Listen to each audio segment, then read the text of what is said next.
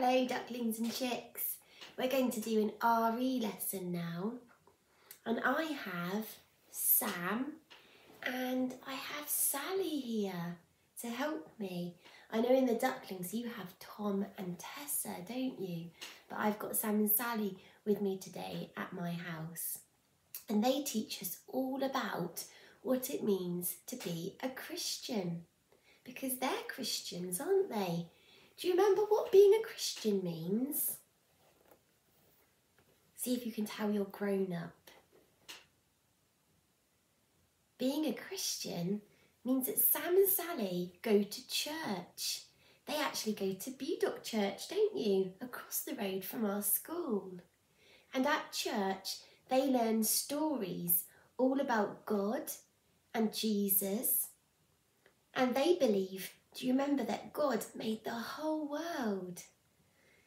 And they love to go to church to say thank you to God by singing songs and by saying prayers. And sometimes they read in a special book called the Bible. We had a look at that, didn't we? And sometimes we read special stories from the Bible too. Now, we like to have a look inside Tom and Tessa's box, don't we?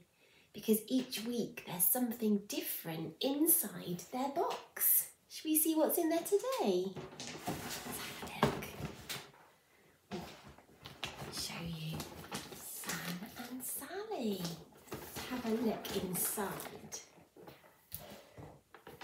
So inside their box today, take it out, is a blindfold. I wonder why they have a blindfold in their box. Now next, I would like you to have a listen to a story, and then we can find out why they have this blindfold in their box. And you should be able to watch this story on YouTube, and I've put the link on Tapestry on our home learning grid, or you can go onto our reception YouTube channel and it will be there for you to watch. So have a listen with your grown-up, and then I will see you in a minute and we can chat about why you think there's a blindfold in Sam and Sally's box. I'll speak to you in a minute. Bye.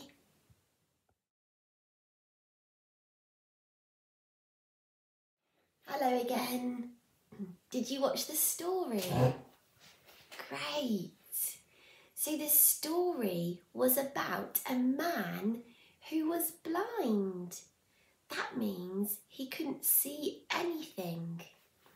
That's why Sam and Sally had the blindfold in their box, because when you wear a blindfold, you can't see anything.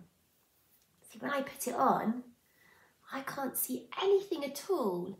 And that's a little bit what it's like to be blind. Now in the story, Jesus helped the man who was blind. He touched his eyes. He was called Peter. He touched his eyes and then he could see again. He wasn't blind anymore. And do you remember we've been talking about miracles? Miracles are amazing, fantastic things that Jesus did. Because doctors can't do that, can they? Doctors can't just touch somebody's eye or eyes that are blind and make them see. Doctors need lots of special things to help somebody get better. Just like they might need medicine to help somebody get better, or they might need things like lots of different equipment like a stethoscope so that they can listen to people's hearts and lungs. They might need special machines like blood pressure monitors, all sorts of things that doctors need to help people get better. They can't just touch people's eyes and make them all better so they can see again. But Jesus could. He didn't need any of those things. He just touched Peter's eyes and he could see. And that's because Jesus was the Son of God. So he was very special. And because he was special, people trusted Jesus. And we're going to have a go at playing a game about trust. So Sam and Sally have been playing this game at church. You need a blindfold for this game. If you haven't got blindfold, you could use some material or a scarf. It's a good idea. And you need a partner. So Sam and Sally are partners. Your partner could be your brother or your sister or your mum or dad or whoever's looking after you today. Now, one of you needs to wear the blindfold, so we could put it on Sam. It can be his turn first. And one of you needs to be the person that tells the person with the blindfold on where to go. So Sally can tell Sam where to go.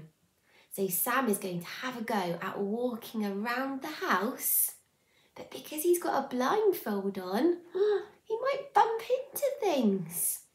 So Sally has to tell him whether to go left or right or forwards or backwards, or whether he needs to stop. And Sam has to trust Sally that she will tell him where to go. And then when they've had a turn, they can swap over so Sally can wear the blindfold like this. And then Sam can tell Sally where to go and how to get around the house. So you have a go at playing that game with your partner, and then you can have a little think afterwards. Did you trust your partner? And did you feel safe? So you can have a little think about those things after you've played the game. Have a good time, have fun. And we will see you next week, won't we, Sam and Sally, for our next RE lesson. Bye.